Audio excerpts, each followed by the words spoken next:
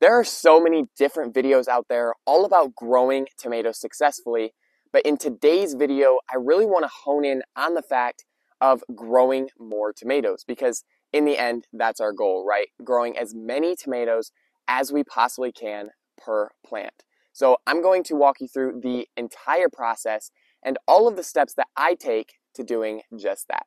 Let's get into it.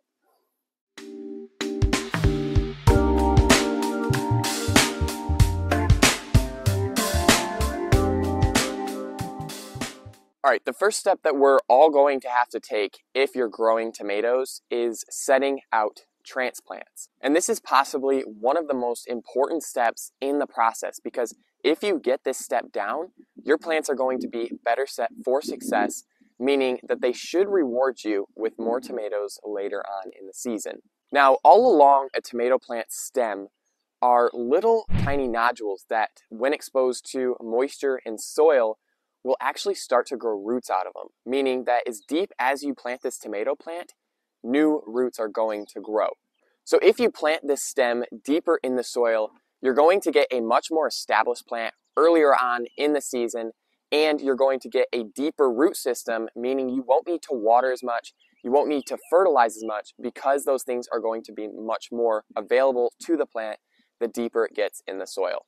So what I like to do is just remove any suckers, which we'll talk about later on in this video, any leaves or any type of plant material up to about 3 to 4 sets of true leaves or roughly 4 to 6 leaves left on the plant.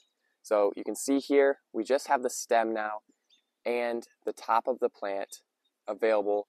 That way the plant can still photosynthesize, it can still draw energy from the sun and continue growing while the stem underneath the ground is growing new roots and getting more established for growth. After that, we just pop the tomato plant out of its container and we plant it up to that first set of true leaves, and then the first step in this tomato plant's life is complete. The next step that you want to get done almost as soon as you plant the tomato plants in your garden is staking. Staking your tomato plants is super important, especially for your larger varieties, because they're going to set very heavy fruit that, if not staked properly, will snap that plant right in half. You can really use anything that's sturdy to keep the plant from falling over. One thing that I really enjoy using for my tomato plants are T-posts, but you can use cattle panel, you can use refurbished wood, anything that's going to keep that plant from snapping in half. And then what I like to do is just take a string or some type of heavy-duty wire and then just make sure I'm wrapping that tomato plant loosely around that stake. The next step that you're going to need to do as the plant grows is pruning. And pruning your tomato plants really depends on what type of plants you're growing, which leads me into the categories of indeterminate and determinate varieties. Determinate varieties are varieties that usually don't exceed 5 feet in height, and once they get to that certain height, they stop plant growth and then they start putting all of their energy into setting fruit, meaning that they're going to set all of their fruit in a relatively short amount of time, usually no more than 2 to 3 weeks, which means that these varieties are usually better for things like canning and cooking because you're going to be able to harvest all of them at one time instead of throughout the season. These varieties are usually earlier maturing, and they're much better if you don't want a super large plant that's going to get out of control on you. They're a lot easier to maintain than indeterminates, and the thing with these is that you actually don't need to prune determinates. As a determinate tomato grows, it will set out its suckers or its branching vines, but those are only going to get to a certain size and then they're going to start setting fruit. So you can think of these more as vining branches that are solely for the purpose of producing tomatoes, which means you don't want to prune these. These are going to set fruit for you, and the more suckers you have, the more fruit you're going to get. Indeterminates, on the other hand, are tomato plants that do not stop growing. They can get 7, 8, 9, 10 feet if you let them and if you have a long enough growing season. But the problem with these is that they're going to get super tall and super out of control if you don't maintain the plants. Now, the suckers on these are not like determinants. These will continue to grow out. You can think of this plant more as a vining type, like your pumpkins or like your watermelon, where they, in the wild, would just spread all along the ground or the surface of the soil, and they will set their roots out, and then they will continue growing. And although these branching stems will produce fruit, it's not going to be like your determinate varieties. These are more solely for the purpose of spreading and covering as much of an area as possible and setting its roots down, keeping the plant alive. So in my experience, I like to prune the suckers on my indeterminate varieties. Here you can see in between each leaf and the main stem, a new stem is going to grow out of it. So what I like to do is just prune in between each one, removing those small suckers as the plant grows. Because if you let those keep growing, the plant's going to get out of control. And yes, you can still get a lot of tomatoes this way, but letting a plant get out of control and of that size and letting those suckers grow out as wide as it is tall, that's just a welcome sign for your pests and diseases that are going to live among that giant jungle of a plant. And a lot of times, it's not going to be easy to identify them until it's too late. As your indeterminate variety grows, I do like to let another sucker grow and creating almost like a V shape up the plant so that it has two main stems growing instead of just one. This is going to double your fruit production, and it's not going to make your plant get too out of control as long as you maintain the future suckers that grow. But this just allows the plant more opportunities for flower and fruit development without putting all of the plant's energy into the leaves and all of those suckers that otherwise would be there. The next step that's going to be a huge deciding factor on the amount of tomatoes you get is watering, because without water, your tomato plant cannot live to an extent. Tomato plants are actually very drought resistant, and they don't like a lot of water once they get to a certain size. When the plants are younger, you can give them a lot more water, but you do want to be careful that the soil doesn't get soggy, because at this stage, diseases and things can set in and kill the plants a lot easier at that size. But once the plants get bigger, they don't need as much water. They set their roots very deeply, and they're going to have most of the water that they need deeper in the soil. In the greenhouse behind me, last year it was completely full of tomato plants, and a lot of them got 7+ feet tall, and we probably watered once to twice a week. One thing that happens to a ton of people that overwater their tomato plants is cracking, which once the plants start to produce fruit, if you give those plants too much water, again, it's all going to be going to those developing fruits, meaning that they're going to crack a lot easier because they're just being infused with a ton of water that they don't need. In the summer, when it's super hot and when the sun's intensity is at its peak, a tomato plant's natural response is to curl its leaves.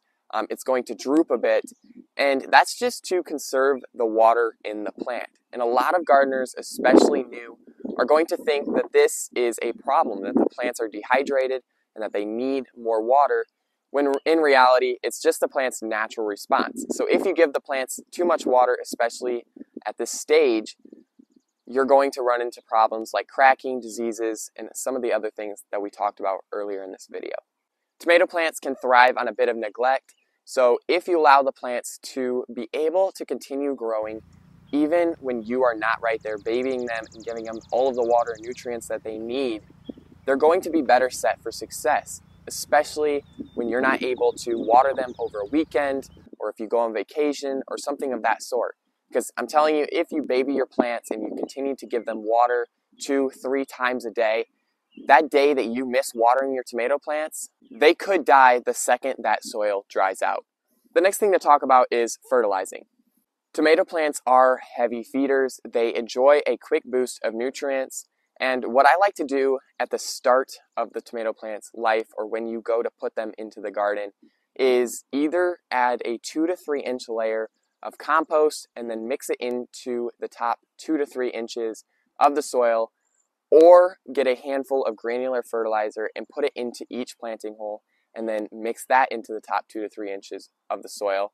And either way you go, both are going to get that plant established. They're going to get it off on the right start, and it should be all that tomato plant needs for a good while into its growth. One thing you want to be careful on is nitrogen. Tomato plants are going to get most of the nitrogen that they need directly in the soil, and every time it rains, available nitrogen is being given directly to that plant right away. And the thing with nitrogen is that it's used for plant or leaf development, plant growth development, and not necessarily for fruit development. So if you're giving your plants too much nitrogen, you're going to have huge, lush green plants, but no fruit. So if you're getting a big green plant that's looking absolutely amazing, but you have no flowers or no fruit on that plant, you may want to cut back on the available nitrogen that you're giving to your plant. As your plants grow and you start seeing flowers and fruit, it may be good to start giving them a small dose of phosphorus. Phosphorus is the second number in the NPK ratio, which is on all fertilizing bags. So as your plants grow and you start seeing signs of fruit and flower development, it may be good to give your plants a dose of something that is high in phosphorus and low in nitrogen. The best way to tell if your plants need fertilizer is to just look at them. If you put your plants in the ground, they're growing at a... What in the world? If your plants seem to be growing at a good rate, they are green and vibrant, and they're starting to produce flowers a few weeks after you put them into the ground, that should be all of the signs you need to tell you that you're on the right track, that the plants do not need fertilizer, and that they have all of the available nutrients they need in the soil at that time. The other thing that's super important to keep in mind is plant spacing. You don't want your plants too crowded, planted too close together. Otherwise, as the plants grow, they're going to entangle in each other. It's going to create a mass jungle of plant growth, and it's going to just invite a bunch of diseases and pests that you don't want. You also want to give your plants enough of a growing area so that they have all of the nutrients they need and that they're not growing into your other plants' area and taking nutrients from them. I found that spacing my tomato plants 3 to 4 feet apart is all of the space they need to grow and thrive. The final thing I'm going to cover in today's video is pests and diseases. We all have them. They can be a real problem. They can get very out of hand quickly, and they're just something that is so annoying. And they're just something that if you take care of right at the start, you're going to have a better chance of survival for that plant. The first disease that you're probably going to find set in is early blight. Now, early blight is just circular rings that start to develop on your tomato plant's leaves that are just little spores that, if in contact with other leaves, will continue to spread. And tomato leaves are early blight's favorite meal. Early blight usually happens when there is a lot of moisture present in the tomato plant. So like we talked about, if you allow your tomato plants to just get out of control, there's going to be a lot of cooler, darker areas that are moist, and they're going to be present of early blight. But if you continue to keep your plants pruned and allow proper airflow to pass through the plant's leaves, you should be able to keep the early blight at bay. Throughout the season, you'll probably see different degrees of blight, especially late blight, which happens later on in the season when the temperatures start to drop, but it's still wet outside. And this usually is when the plants start to take a toll. But again, if you do these simple steps like we talked about, pruning, proper airflow, those type of things, you should be able to keep your plant prolonged later on into the season, meaning that you're going to get much more fruit production. Pests are another big thing, but if you take care of them early on in the season, you shouldn't have to worry too much about them later on. As you grow your garden, every year you're going to learn more and more about your pest's life cycle. So when they lay their eggs, when they hatch, what time they like to come out and feed on your plants.